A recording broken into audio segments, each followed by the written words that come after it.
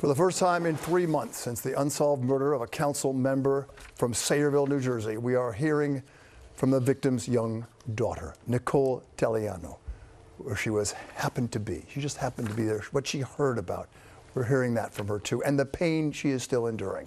Mike Marza here now with a young daughter's pain that she'll never forget, Michael. No doubt about that, Bill. She's incredibly brave. Just months after hearing her mother gunned down, this heartbroken daughter now sharing her mother's final moments, hoping somebody out there knows something to try to help catch the killer. For the first time, we're hearing from the daughter of Eunice Jumfor, the Sayreville councilwoman killed February 1st. The 11-year-old was in her room in the townhouse of the Sayreville apartment complex when she heard what she thought were fireworks. And then we heard gunshots and we started calling the police. Her daughter describing what happened in her mom's final moments. We were waiting for my mom to look for a parking space, and then she was taking a lot of time, so we started calling her over and over again, but it wouldn't pick up.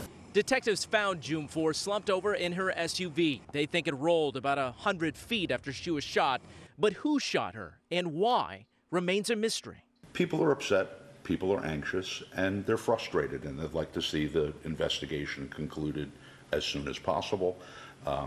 We're frustrated as well, but we are confident that our law enforcement partners will identify a suspect and bring justice for Eunice and for the community. The councilwoman grew up in Newark and had just married a pastor from Africa 3 months before her death. He had planned to join her in Jersey. Eunice is no harm to nobody. Nobody. That's why we want justice for her, because I don't understand.